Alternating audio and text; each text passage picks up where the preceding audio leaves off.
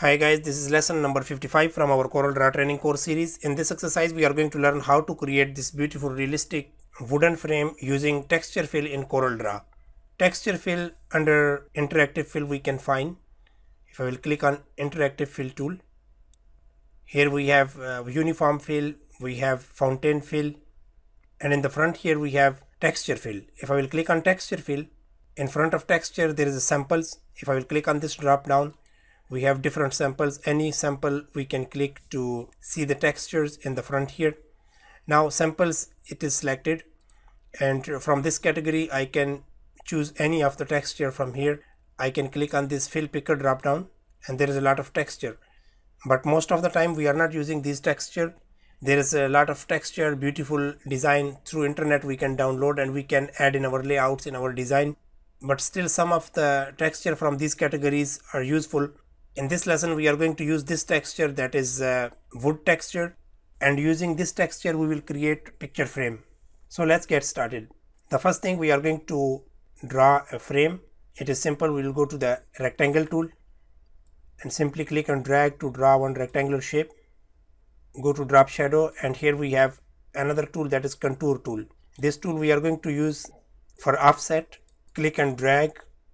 This how we have inside.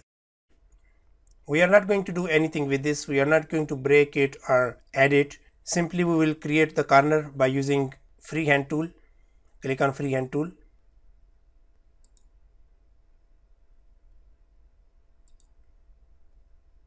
This way we can create corner. Now we will use smart fill tool to get the both sides. Orange color is selected, it's okay. Just click. So this is how we got our desired shape from both sides. Now click on pick tool. Press delete. Let's select the first object. Go to interactive fill. Then click on texture. And from here we are going to choose this texture. Click it. You can see that my object, it's got white color. Now we need to click and drag to apply that texture. So simply click and drag by pressing Ctrl key. So the texture has been applied. To expand from left to right, we will click on this small square and drag it. Press Ctrl key so it will maintain the alignment. Here we can stretch also. If we want to reposition from this control, we can just move it. Okay, that is fine. Let's change the color. Here we have button edit fill. Click on edit fill. Under edit fill we have two color, first color and second color. Click on the first color and let's choose some dark color. Close it. And the second color we can take some light. Okay, that is fine. Close this color picker, then click OK. So this is how the texture has been filled. Now the second thing, here we have one control. This is very important, transform with object. Once you will scale this picture frame, the texture will remain small. So for this reason we need to click on this button, transform with object. This time when you will enlarge, you will make it big, your picture frame, this wooden texture will be resized accordingly. Let's apply to this object.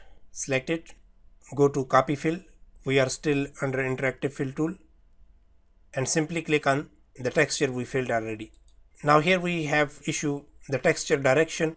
We need to make it vertically. So simply click and drag this way by pressing Ctrl key and stretch it vertically. From here we can reposition, press Ctrl key. Okay, that is fine. Since we copy the fill, you can see here the transform with object. So that is fine. Click on pick tool. Simply select both objects. Press plus key from the numeric keyboard, from the right side of your keyboard. Simply click on horizontal mirror and then mirror vertically. This is how we created this beautiful wooden frame by using texture fill. Here I have already image. I can duplicate by pressing plus key. That's all. It's already in the back. So this is how we created this beautiful wooden frame with the few easy steps. That's all for now. I hope you enjoy this lesson and try to practice. Guys, if you like my video, please subscribe my channel and click on the bell button so you will always get notification once I will upload new video. Thank you.